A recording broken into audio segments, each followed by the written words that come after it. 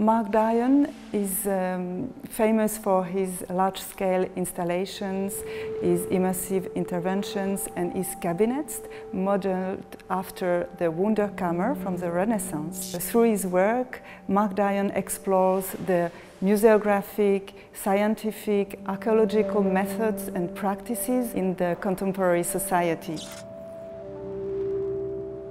For the Cabinet of Electrical Curiosities, I wanted to talk a little bit about the history of the building, right, and which begins as an electrical transfer station, right, so it has that kind of industrial history, and later on it becomes an unofficial nightclub and even a squat.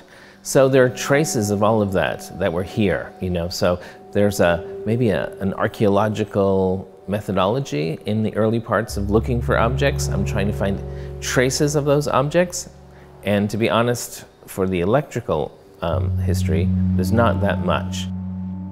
So we have to broaden our search and look at flea markets and junk stores and salvage places for some of those objects. On the other hand, there's a lot of things from the last residents, maybe the unofficial squatters who were here, and we want to include that too. So the juxtaposition of these two things is very strange.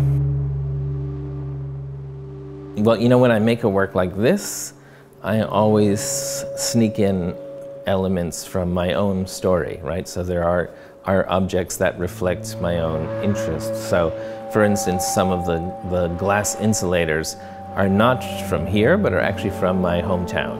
And so I want to do that in a way because I'm not making an exhibition for a technology museum. I'm not making an exhibition for a history museum. This is an artwork. And so my burden is not to tell you, about the evolution of form and design in electronics. I want to be more playful than that. I want to be more engaging than that. I want to be more personal than that. This cabinet is very symbolic for us because it establishes continuity between the past and the future of our building, between its industrial former function and its future attribution, a space for art and culture. I think the cabinet itself has a science fiction quality because the materials that are used in electronics at the moment, in the 1920s and 30s, are very different from the ones we use today. So there are very durable materials. So you have ceramics and you have porcelain and you have glass. And you also have these kind of Art Deco-like forms. Everything is rounded and differently shaped. So it's not even remotely reminiscent to the hard edges and the plastics that we use today.